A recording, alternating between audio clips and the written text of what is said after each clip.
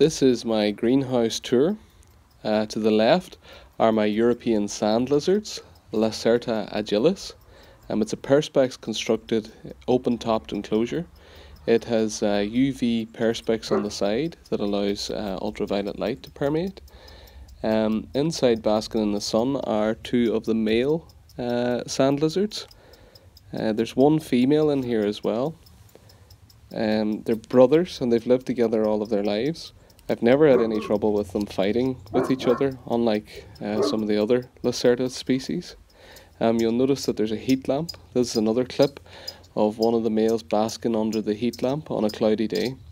They're very tame lizards, very calm-natured, can be picked up. Again, this isn't very common with some of the other species of Lacertas. Across here then is a 3-foot glass tank. There's various reeds and plants growing in it. There's a clip taken at night time. These are Spanish rib newts. The one out front is a leucistic tadpole, and that's a normal wild type tadpole. I'm just feeding them some pellet food here. And they live in this tank year round. These were born to my adults, and they've been raised in the greenhouse. Below that tank then is another tank, and in here I keep alpine newts and European fire-bellied toads. This is the European fire-bellied toad female here. And just under this log,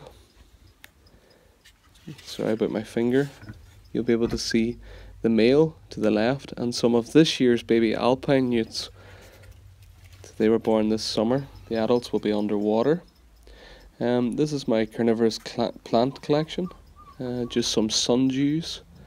That's a Sarracenia purpura. That's Sarracenia leucophylla. And these are my Venus flytraps. In the tank across the way, I keep my toads. These are mainly bufo, or the common European toad. And there's one green toad in here, a bufo viridis. And here she, or he is. I raised her up from a tadpole. Unfortunately, she was the only one made it. And these are the common toads. Again, I reared these from tadpoles. A friend of mine bred them. I started off with 14 tadpoles, and I ended up with 6 adult toads. That's a little male. And they live in this 4-foot by 2-foot plastic tank with an overhang around the top to stop them climbing out. And they're quite happy in the greenhouse year round, as long as they can get underground to avoid the heat and the cold.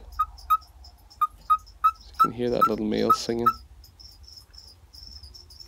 That's a get off me call, in case another male would try and mistake him for a female. Above them then are my European pool frogs, and these are actually United Kingdom pool frogs. These are direct descendants from Lucky the pool frog, and if you haven't heard of Lucky, you can Google him and read about his story. These are his great grandchildren. Again, I raised these up from froglets. Next door is just a little bog with some carnivorous plant seeds. At the back then, this is a zoo-made screen cage, and I keep my grey tree frogs in here. The plant is a raspberry bush, and there's various branches for them to climb on, and that's one of the little male grey tree frogs just sitting on the leaf there. So it's a screen cage, 18 by 18 by 3 foot tall. On the ground is a plant called Mind Your Own Business. It grows all over the place. That's great because it keeps weeds down. And then that's my little fig tree. Across from the toads then is my marbled newt tank. You can see one of them here, and 3 more have climbed up on the ridge, which they like to do. There's a little overhang on this so they cannot escape. Again, a 4 by 2 plastic tank, terrestrial setup with a water dish in the corner for them. Lots of plants, and they can get underground to escape the cold and the heat in the greenhouse. And here they are having a little snack on some waxworms. Waxworms are very high in fat, so they're really just a little treat, particularly in preparation for the winter, when they go underground to hibernate, and the extra little bit of fat helps them through the winter.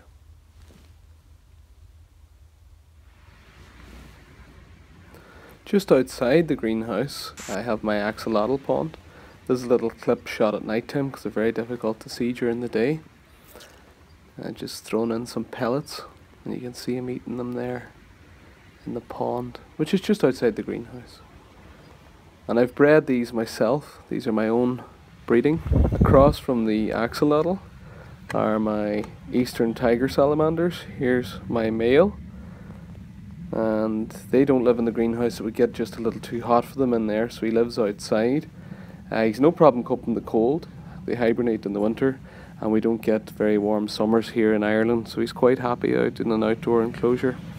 Back in the greenhouse again, this is a little midwife toad. This is one of the babies that I've raised, and there's an adult breeding pair in here as well. I leave you with a little panorama of the greenhouse. If you have any questions, leave them in the comments below. I'll try and answer them. And if you like this video, subscribe for more. Thank you.